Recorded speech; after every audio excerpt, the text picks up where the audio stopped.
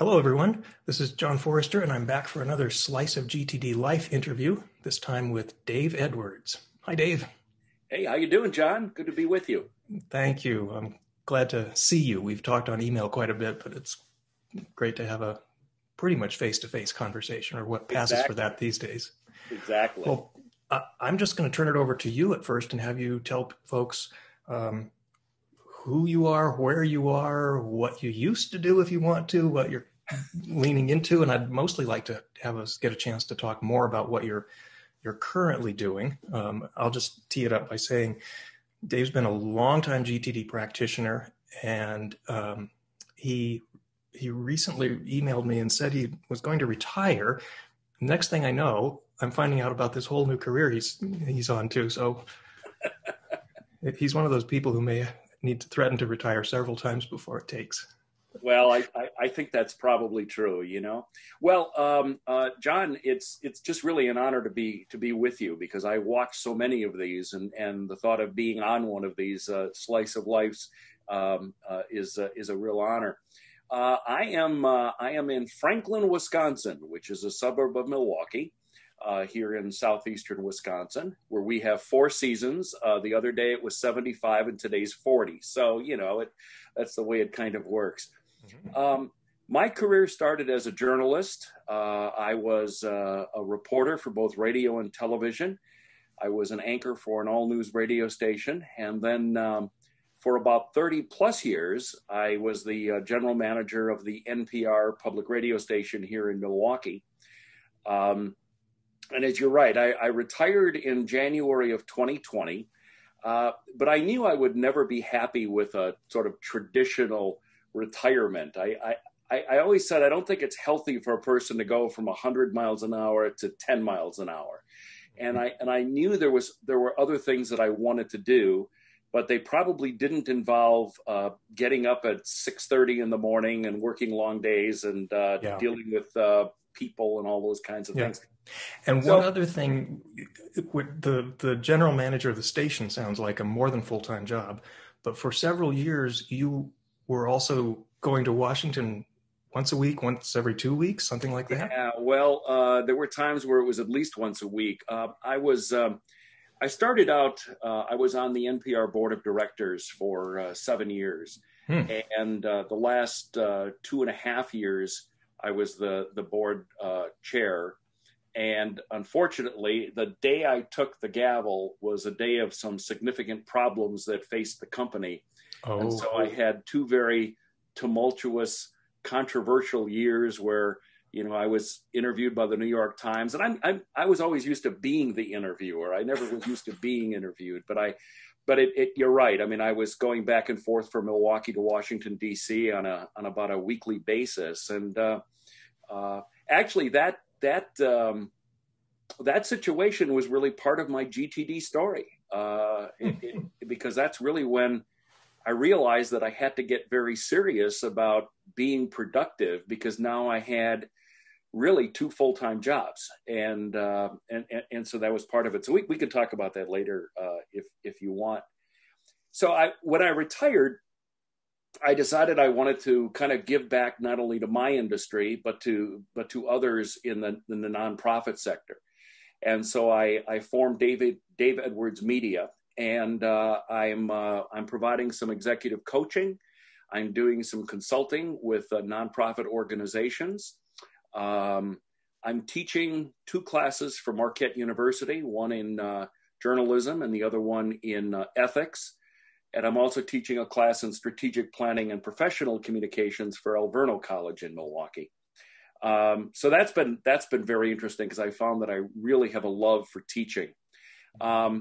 But as part of my giving back to my industry, one of my first big projects was I wrote a book called The Public Media Manager's Handbook. Don't worry, it'll never be on the New York Times bestseller list, but I'm told that it has helped a lot of people in public media, and so I'm grateful for that.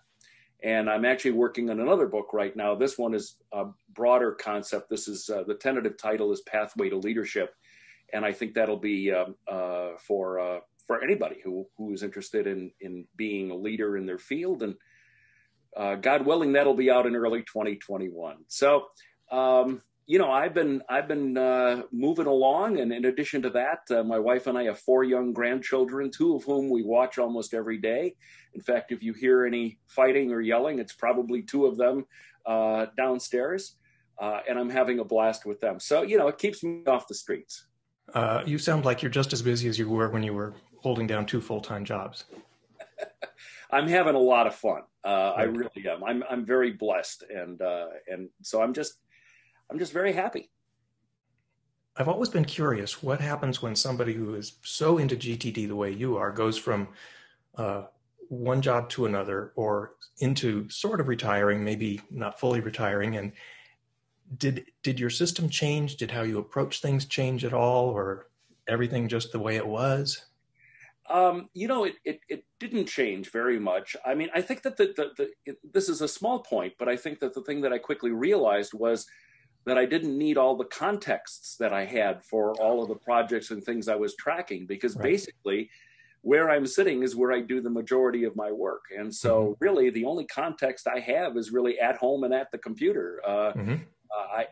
I don't do very much out of this little realm. So that's probably been the only thing. Maybe if I would have retired more traditionally, I wouldn't need all of the systems that I have in place. But so they've just kind of shifted, but they're still very, very helpful for me to keep everything organized. Are you still using Evernote as a primary part of your system? Yes, that is still a huge part of my system. I gravitated to that quite a few years ago, and it's just key. You were talking about when I was going back and forth to Washington, and that's when I really realized that I needed to move from a paper system to something that was really all digital. And that included not only for my lists, but also just for all the reference material and all of the meeting notes and everything else that I had. So, because what I realized was I had a very robust system that was based on paper and file folders. And that's just the way I always operated for, 20, 25 years. But when I was traveling to Washington, what I realized was when I would be in Washington, inevitably, I would need something that was back in my office in Milwaukee. Yeah. When I was in Milwaukee, I needed something that was back in Washington, D.C. And that was just absolutely crazy. Yeah, frustrating. Very, very frustrating. And then for a while, I just tried packing like everything I could think of in my briefcase and carrying it back and forth. And the only thing happens when you do that is shoulder pain. I mean, there really isn't much. You read my mind. I was going to say, did you have one of those rolling, like an accountant's heavy-duty file? I could have, and people suggested it. But so I had a revelation in that. Long about that time, our son tore his ACL, and he was having surgery. And we were in the waiting room, and I was sitting there with my wife and his wife, waiting for him to come out of surgery. And I noticed that my daughter-in-law was like busy typing away, and she was just doing that. And I said to her, "Are you doing your email?" She said, "Oh, no, I've got all my notes here." And how do you have all of your notes? You're not in your office. And she showed me OneNote, the Microsoft product. Right. And I looked at that and I went, that's what I need. And so I started developing all of my notes, everything migrated digitally into OneNote. And then eventually, when I found Evernote, I just found it to be a little bit more flexible for me. So I moved everything over there. But I'm still, even now, I'm still mostly digital for work stuff. I'm paper-based for a lot of personal things, insurance policies and all of those kinds of things are still in a file cabinet next to me. But I would say that all of the professional stuff that I do is buried in Evernote. Okay, yeah. I think they did an upgrade recently, and did that go smoothly for you, or are you one of the people who has found that there are new annoyances? Or well, anytime there's change, you've got to adapt, and Evernote evolved in a very strange way because they kept adding features to different platforms. So every platform was different. Your iPhone platform was different than your desktop. and Android was different. And so finally they pulled it all together. And but I really haven't had any problems with it. Good. And I think they'll work the bugs out of it. Mm-hmm. It's still a very powerful app as far as I'm concerned. Good. All right. Well, I knew you were very fond of it, and I wasn't expecting that you'd say you had jumped off that ship, but just wanted to check with you and see, because I've been reading some forum posts about the Evernote upgrade. Yeah, and actually those posts are the one that scared me. I was really nervous when I started reading those, but so far, knocking on wood, it's not failed me. Good. All right, so you're back in the waiting room and you've realized that you can have digital notebooks instead of those file folders. And did you pretty much immediately start transitioning into using OneNote and having a portable system that way? Yeah, I mean, it was gradual. You can't migrate overnight because I had to scan some documents in. And so what I really decided to do was I was going forwards, not backwards. That I realized that, as of that moment, anything new would go into my digital system. Mm-hmm. And so if I was going to a meeting in Washington where I needed certain items that were on paper, well, then I'd have to scan them into the system. Mm-hmm. But for the most part, for a while, I was running two different systems. But gradually over time, I was able to, pretty much lock up the file cabinets and move forward as it pertains to my professional environment. And even now, one of the things that I like about using Evernote, as I say, I'm writing another book. And so all of my research is in Evernote. Mm-hmm. And as I'm writing drafts, it's all in Evernote. And so I can access it wherever I am, whenever I am, but I can also input new data very simply into Evernote and just tag it associated with this book project. Mm. Sounds like a good system. Yeah. So far, so good. All right. And let's see, how many years were you on OneNote before you switched? Was that? Oh, it was probably maybe a year or two. Oh, okay. I really made the switch because, and I think OneNote is a tremendous product. Don't get me wrong. At that time, Evernote's cloud-based service was simpler to use. Mm-hmm. And I liked that Evernote was just a blank piece of paper. There really were no parameters. Mm-hmm. And so for me, it allowed me to kind of think through and develop my own system as opposed to following the system of sort of books and pages that Microsoft OneNote has. I still think it's a very good system, but for me, now that I've migrated so deeply in Evernote and there's so much material there, I can't see myself ever moving away. Mm-hmm. Well, I knew you'd been in Evernote for a long time, but I didn't realize that you had started in OneNote and then switched over. Yeah. Right. Okay. What else do you use for your system these days, for calendar, email, things like that? Sure. Well, I'm a Mac person, so I use iCalendar. That's a big part of my system. All of my projects and action items are stored in Nirvana HQ. Mm-hmm. For a while, I tried to set up a system in Evernote where I could keep all of my action items and lists in there. But quite honestly, I just found that Nirvana, because it's really set up in many respects to accommodate GTD, mm-hmm. It's just worked out so well for me. I can do most of it in Evernote, but they've just got some really nice features in Nirvana. And I know a lot of people complain that Nirvana has not done a lot of upgrades. It's pretty basic system, and it's pretty much the same way as it was 5 years ago. But I got to tell you, I don't need a lot of bells and whistles. It does the basic core, and I can do projects and action items, and I can do contexts, and what more do I need?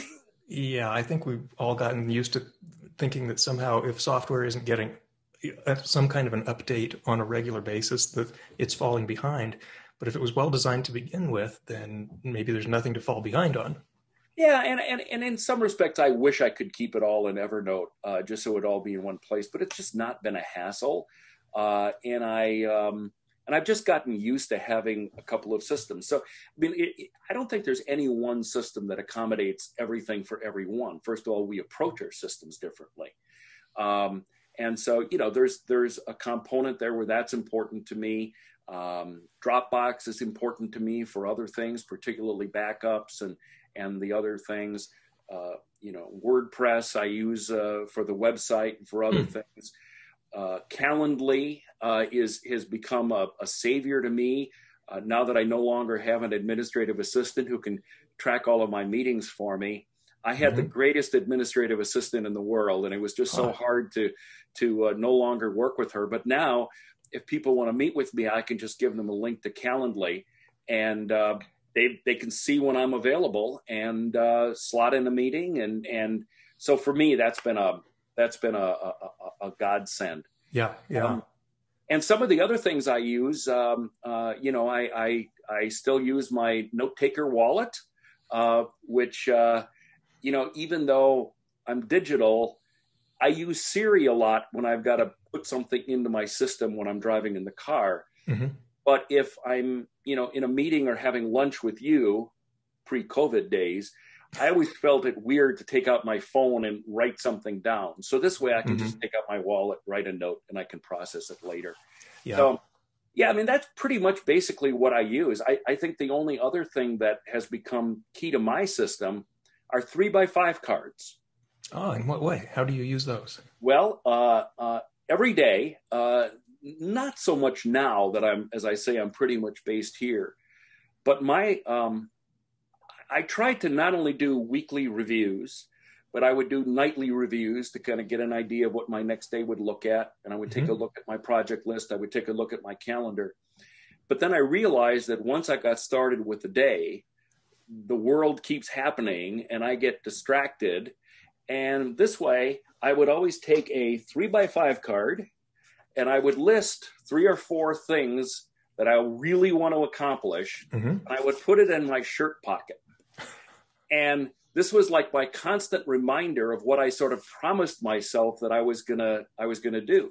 Yeah. It also served another purpose because on the flip side of the card, I could make quick notes to myself if I wanted to add something to my master list. So I said, the invention of the 3x5 card has really helped keep me productive as well. Yeah, especially since it fits in a pocket. It's perfect. Yes. Yeah, which I think was the original design of the Palm Pilot. That it had to fit in a shirt pocket. I still have my old Palm Pilot, and it's in a box, and I have it stashed away. And of course, it doesn't work, but it just reminds me of where we all started. And I remember just how enamored I was of that device. And to think now that was like a toy by comparison to the tools that we now have. Yeah, yeah. It's true that what you can do with a smartphone now is more than what you could do with a computer when the Palm Pilot came out. And it's more powerful than the computer you had 10 years ago. Yeah, it's pretty amazing.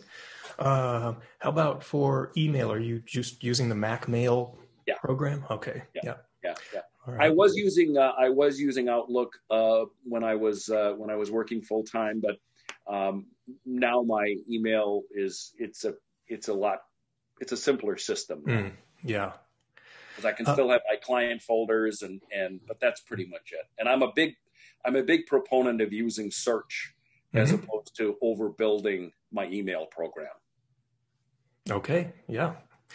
That's a debate that goes on, and most people are either solidly on one side or the other, and for completely valid reasons that just works better one way or the other for them.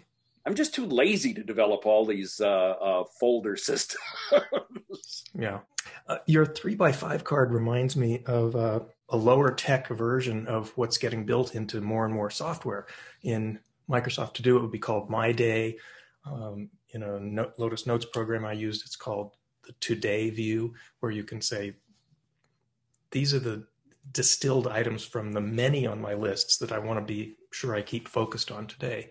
And in your shirt pocket, it just seems like it's a very smart way to do it. It may seem like it's low tech, but it's also just as smart as, say, putting your briefcase in front of the front door so that you can't get out without it. Yeah, no, that's really true. And I've always, people have asked me, like, you're Mr. Tech, you like the gadgets. I mean, why are you doing that? And it's because it forces me every day or every evening to pull out a new card, to review all of my lists. It Mm-hmm. takes me 15 minutes to do this, Yeah. and just write down 3 or 4 items. There are some days I don't get all 3 or 4 done. And there are some days where I get all 3 or 4 done, and I go back to my list and see if I can, grab another one. Right. But it's just that constant reminder, and it's like a promise I made to myself that I'm going to really work hard to get these things done. And if I look at my calendar and I'm booked up with meetings, I might only write down 2 things that I'm going to get done that day. Ah, so you actually take your calendar into account when you're making that list. Absolutely. And I don't beat myself up if I could only put 1 or 2 items on the list. That's just the way the day works. But I also try to build into my calendar work time, so that I know that every day, or maybe every other day, I'm going to have a block of time where it's like, Katie barred the door. I'm gonna really get work done today. Okay. And is that part of how you're writing the next book, is setting out time where you have very much so, very much dedicated so. writing time?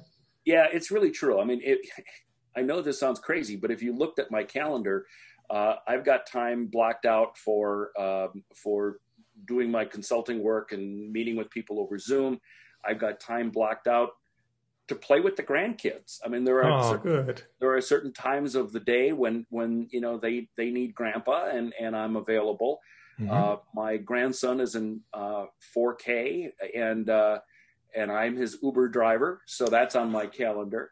But I do carve out blocks of time where it's like, I'm closing the door and I'm gonna work on a couple of 1,000 words, or I'm gonna edit, or I'm gonna do something like that.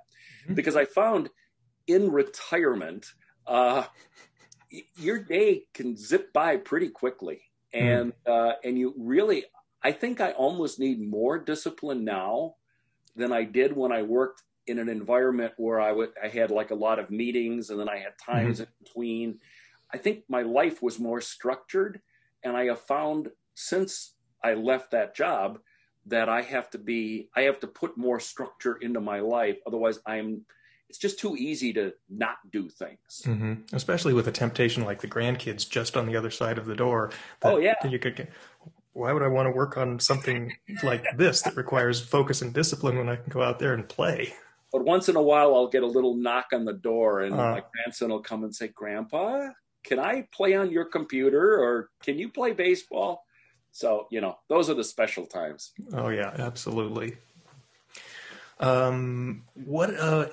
Tell us some other things that you do that are maybe modifications of GTD. I always find it funny when people think that there's some canonical GTD, and anything they modify it is heresy. But what do you do that's anything different than the usual approach? Well, I'm really glad you said that, because when I first read the book, I felt that it was kind of like a Bible that I needed to just kind of implement. And there were certain elements of it that just didn't feel right. And it took me longer to kind of figure out. And I remember thinking at one point, man, if David ever saw this, he would not be happy. But then I realized that David has not seen me. And second of all, that we all need to take, those are principles, and we all have to take them into our lives. So there are some things that I am very religious about. I mean, I don't know if you can see, I've got my inbox, I can see it. Move the camera here. I've got an inbox. I've got my action support. This file is actually book related stuff. So after I write a chapter, I print it, because I edit better on paper than I do on a screen. And this is like an outbox. And so those are the basic core elements. I have folders sitting next to me of projects that I'm working on. I think that the thing that I've probably modified the most, well, certainly now, as I said, I don't really have context, but I employ the Eisenhower method for reviewing all of my tasks. And I know that David doesn't write about that in his book. I like what David has said about, prioritizing what you're going to do. And I know there's a webinar on that on GTD Connect, which I found very helpful.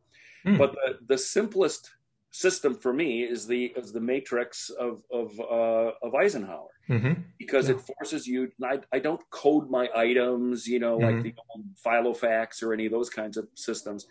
But when I'm doing my weekly review, it's kind of helpful for me to look at all of those items in that context. What must I get done? What can, I delegate? Wait a minute, I have nobody to delegate to anymore.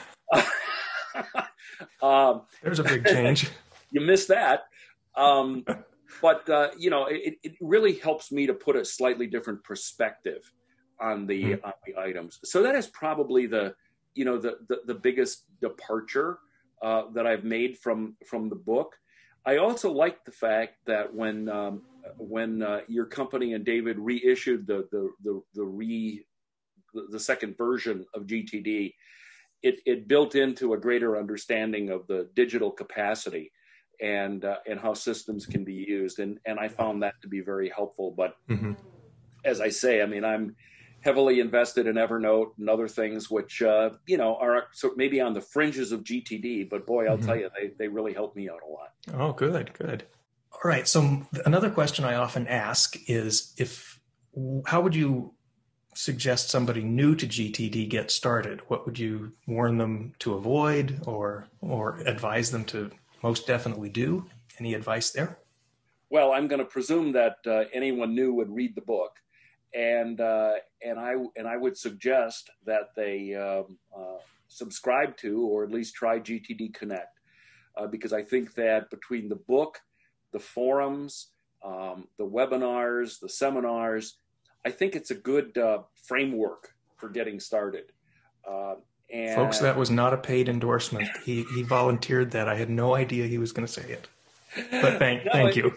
It's true. And I think that, as I told you before we started recording, I think that GTD Connect has become much more robust through your efforts and David's efforts and that of a lot of other people, which I think is very helpful.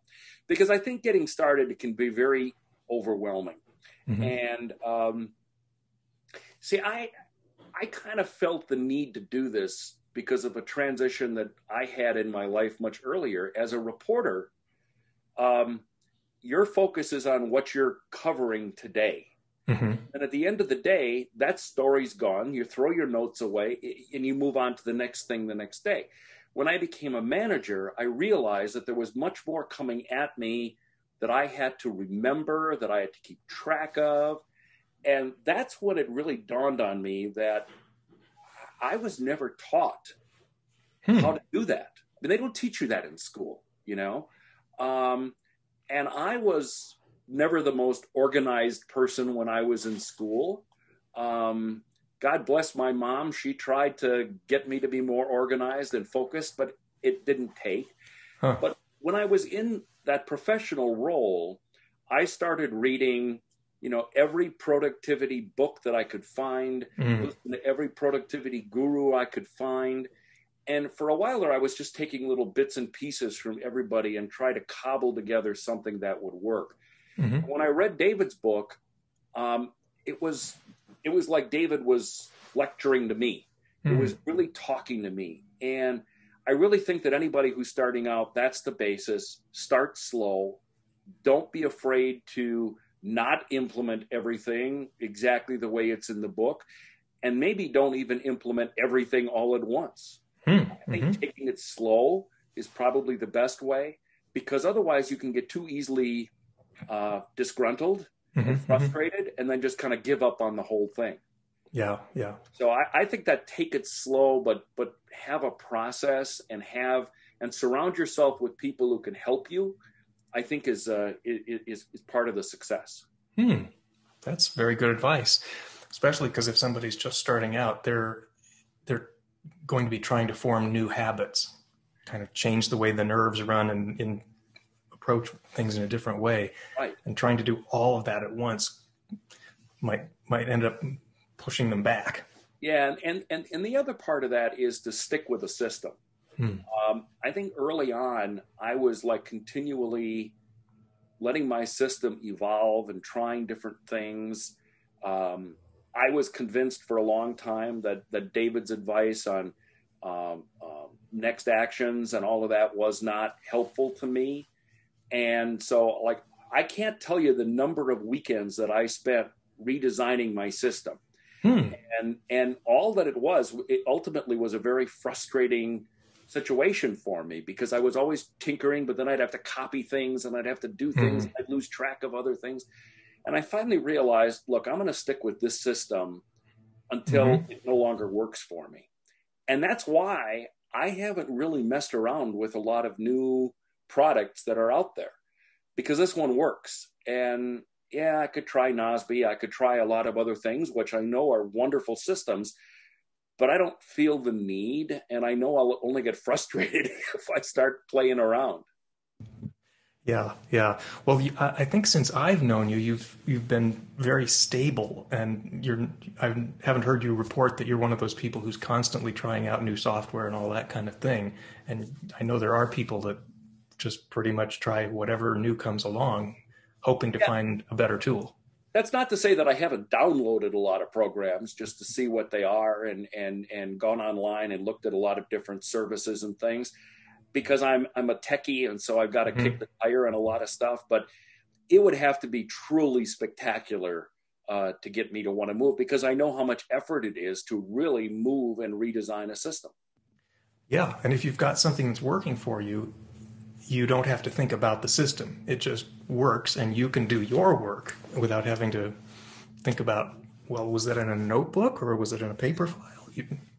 Yeah, and to be honest with you, even now in what I'm doing now with the consulting and coaching and things like that, I probably could go back to a paper-based system, Hmm. uh, and go back to everything the way I had done it, a long, long, long time ago. Um, but it's working, so why Mm-hmm. change Mm-hmm. it? Yeah. And I have an iPad, so basically, if I go meet with a client, which I haven't done in a long time, obviously because of COVID, but if I go meet with a client, I open up my iPad, I have all my notes there, Mm-hmm. and so I really haven't had the need to change. Yeah. Yeah. Well, as far as I know, there have been no significant upgrades to paper since you were on a paper-based system. But we've covered most of what I had in mind to cover, and I just want to open it up to you and say anything else you'd like to add.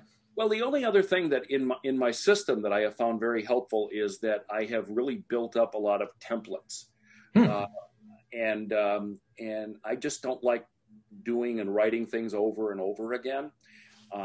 So when somebody emails me and inquires about services that I offer in my consulting business, I now have a standard template response to that. If somebody asks for my bio, that's a very simple response to that. And I've been trying Text Expander Mm-hmm. as a vehicle for doing that. I was playing around with macros that I wrote, but I think Text Expander seems to be doing everything that I wanted to do, and I have found that it just saved me a lot of time. I mean, just simple things. You go online and somebody asks for your address, and you think about how many times you type your address over and over again. Mm-hmm. Well, now I can hit two keys and my address appears on the screen.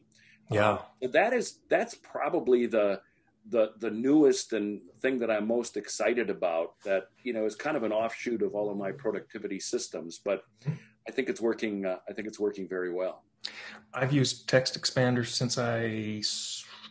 well, I've been on a Mac various times over many years, but the most recent time I got back on a Mac was in 2013, and I started using Text Expander. In the last 7 years, I can't tell you how many hours that saved me to use it. And sometimes I'll even delay sending an email because somebody would probably say, wait a minute, he can't have replied 5 paragraphs in 1 minute and not made typos. But I Yeah. use Text Expander a lot, and I think your use of templates is really smart.